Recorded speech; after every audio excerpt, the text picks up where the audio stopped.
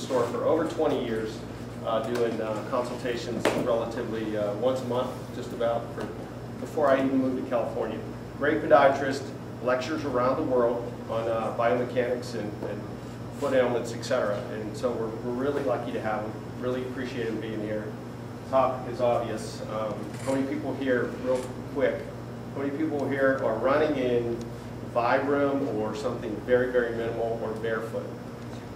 So about half the crowd, and the other half's curious. All right, well, without further ado, Dr. Kirby. Thank you. Thank you for having me out here, Pat. You know, I just want to say a little word about my relationship with Fleet Feet. And, you know, Pat's actually kind of a late comer here. I grew up in Sacramento, so I ran from McClatchy High. I actually, when Sally Edwards and Liz Jansen first opened Fleet Feet, they were in that Victorian across the street there, the very first Fleet Feet ever made. I was ending my senior year, starting my freshman year at UC Davis on the Aggies. So, you know, I ran the Boston Marathon with Sally and Liz and the Fleet Feet group back in 1979. So, and then, you know, I came back here to practice in 1985. After doing my training, you know, I set up a relationship with Sally when she was over there, and then eventually Pat, who's a great owner, and Tom Rayner, who owns the group now. It's a great store for a lot of people here, and a lot of podiatrists refer people here at Fleet Feet. So I tell you a little bit about myself.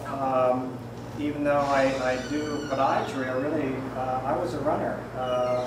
Way before I was a podiatrist, I went to Hollywood Park Elementary School, ran 4th, 5th, 6th grade, Walking Miller Junior High, which is not even in existence now, ran track cross country. McClatchy High, I ran cross country track. I ran my first marathon at age 17. I ran a 2:39 marathon at age 18 in my senior year of high school. You know, I ran for the Aggies at UC Davis for 4 years. And, you know, I've run a 2:28 marathon. That was back when I had more hair and muscles. I'll show you a picture of me when I actually was pretty fast. So, you know, I'm coming from not just from a sports podiatrist, but as someone who was a competitive runner at one time. And I just want to give you my impression of the barefoot running movement. And especially I want to go through the scientific evidence, because I think when you go on the internet and you hear people talk, especially if people have a financial interest behind the barefoot running or minimalist shoe craze, you tend to get a lot of misinformation. So that's one of the things I'm going to try to say is, what does the science say? What's the evidence? And I'm going to try to bring the research from, I'm sure many of you have non-medical backgrounds. I'm going to try to bring it down to a level where you guys can understand where we are in our knowledge and where we need to go from there. So when we start looking at the history of running, we start seeing that we have to understand, why do we run? And running was an essential activity for our ancestors. We would run for hunting, for food. We would run to escape dangerous animals. We may have run to the nearby community as a messenger. So the ability to run for our ancient ancestors was very helpful. And it was probably helpful for the survival of our ancestors. In ancient culture, when we started looking at the earliest races that were held in recorded history, we saw that the Olympics that were held in 776 BC, they were held every 4 years in Olympia. And this track here is actually the site of one of the tracks they had the first races. Then there used to be the old Olympics with just one race, and this was a race that was a 2-stade race, 384 meters. So one of the questions becomes, when you start looking at the idea that barefoot running is good or bad, is were man's ancestors really barefoot runners? Well, when we start looking at the ancient Greek vases from over 2,500 years ago, there is depiction of men running, and these are pretty realistic pictures of the running form, and they are barefoot. So we know that probably the early ancestors, at least 2,500 years ago, were running barefoot, because this is the way they were depicted on these ancient vases. Another question comes, there's a concern that we as runners have lived so many years barefoot and so many generations barefoot that we just recently in shoes. Well, how old are shoes? Well, the oldest shoe in existence was actually found in 1938. It was actually found in a cave in Oregon. This has been radiocarbon dated to 8000 BC. It's made of woven sagebrush. And if you guys go on the internet, I got all these pictures off the internet. It's amazing how well the shoe was constructed as of, this is 10,000 years ago. So 10,000 years is about 5,000 generations of people who could have been running and walking in these shoes. The oldest leather shoe was found in Armenia dated back to 3500 BC. These were actually a size 7 women's shoe, and they're actually a very nice construction done of a leather hide with the laces across the top here.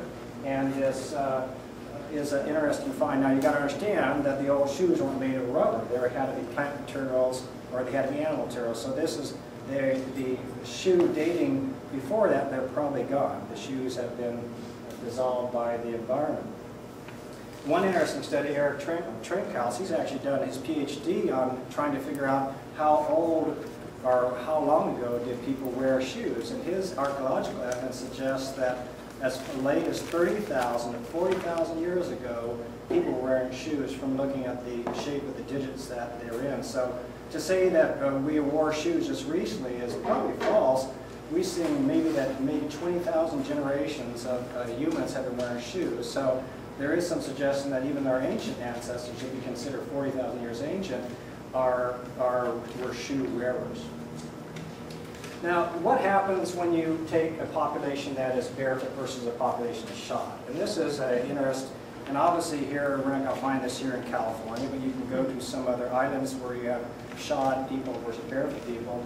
And what they find is that, in the one study that I found on this, is that the barefoot subjects had not only wider feet, but also had lower plantar pressures. And what a plantar pressure is actually the force over surface area. Pressure is like a stress, and so they take the force divided over surface area, that's going to be a pressure, and that's going to be how hard that bottom of the foot hits. And they think that the people who were barefoot had lower pressures because their feet were typically broader and flatter in the arch than the people that were and had more fleshy feet. So that would put the body weight over a larger surface area, which decreased the pressure. Okay, this brings us to Chris McDougall and Born to Run. I'm sure now, how many people have not read Born to Run? Well, that's about half. Okay, so I'm assuming the other half have read that. Now, Chris McDougall is given credit with sparking this quote-unquote barefoot running revolution. He writes a good book, this book, Born to Run. He talks about this, it chronicles this Terra Homera Indians from the Copper Canyons of Mexico. And Mr. McDougall talks about how great these endurance running Indians are. And he also speculates in the book that this modern cushion running shoe that we sell here at the running shoe stores and has been around for the last 30 years, he thinks is the cause of many of the injuries. And he suggests that maybe we should be running barefoot like our ancestors or running in minimalist type shoes. One of the funny things about Chris McDougall, of course, Chris here is not running barefoot or in minimalist fiber shoes, but he's wearing a thick sole shoe, which is kind of interesting. But he doesn't like me for some reason. His quote out of his blog says, "Anyone who runs without shoes is constantly asked about all that dangerous glass out there. Take this comment from Kevin Kirby, the angry podiatrist." Now, do I look angry to you? So, and he doesn't like me because I've actually commented publicly on the internet and various magazines and books about how I think his book is not an accurate representation of reality. But anyway, so let's go, and this is a little bit of the history, kind of a fun thing for me because here I'm a runner, grew up here in Sacramento, running all my life, and I've been called an angry podiatrist. Now my kids love that because I got a 28-year-old and a 22-year-old. I told them that, they just almost fell on the floor laughing. Angry podiatrist, Dad, that's great. I'm going to try that from now on. So let's look at the famous barefoot runners. Probably the most famous barefoot runner of all is Abebe. Why? Because this guy won the 1960 World Marathon while barefoot. His time was 2:15:16. The story was he got there, they didn't have the right size shoe, he had been training barefoot all along, he ran the race barefoot and won the race. So that's a pretty amazing thing. Now, that was 50 years ago. What's interesting though, more further, when you start looking at the difference of shoes versus barefoot, is that 4 years later, He broke his record. He actually ran 7 seconds faster per mile, but he wore shoes.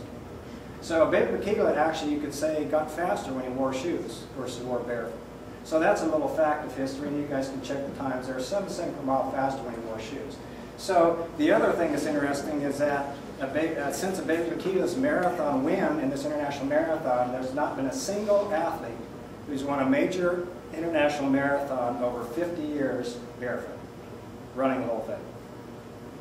Zola Budd. Zola Budd is, those of you who have lost some hair like I have, remember Zola Budd.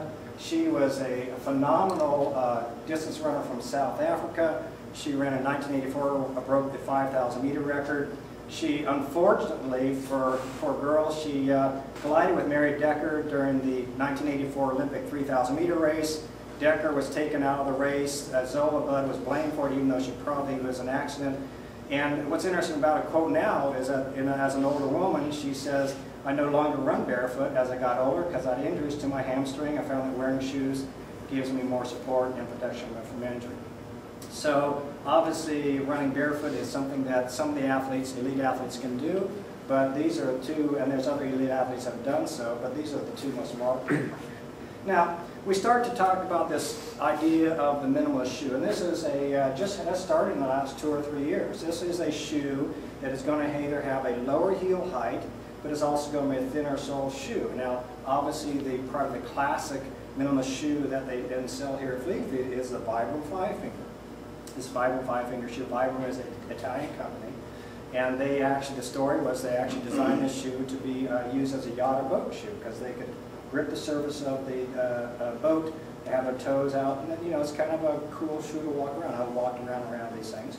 But they're saying, well, this is a good alternative to people who can't really run barefoot because it's too hard out there, so let's try the Vibram.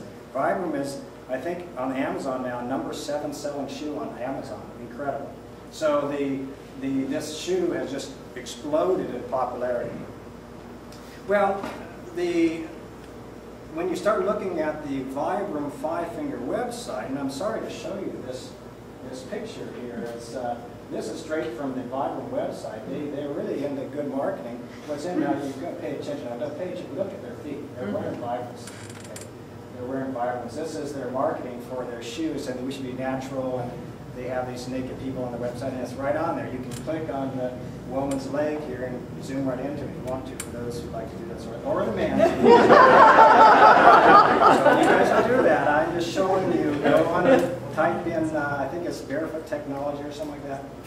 This is all from the internet. What's funny about the Vibram 5-finger, what's not what's funny for the people wearing it, we've seen a rise in incidents of metatarsal stress fractures. In fact, this is taken from the Runner's World Forum of 7/29/2010. This guy named Downtown Runner, he says this camel for his stress fracture is what he calls his current minimalist footwear. So, you know, it's obviously, these shoes are okay for some people, but some people get injured, and this is kind of what I'm trying to do, is trying to show you the approach that we look at as sports podiatrists and why we recommend certain shoes versus others. Well, another idea is, are these minimalist shoes really a new idea? I mean, if you look at the Barefoot web pages, they say, oh, these minimalist shoes, those Nike and Asics, they're all out to get us because they're making thick sole shoes trying to injure us. Well, are these minimalist shoes really something new? Pat and I both ran a lot back in the 70s, and we know what the shoes were like.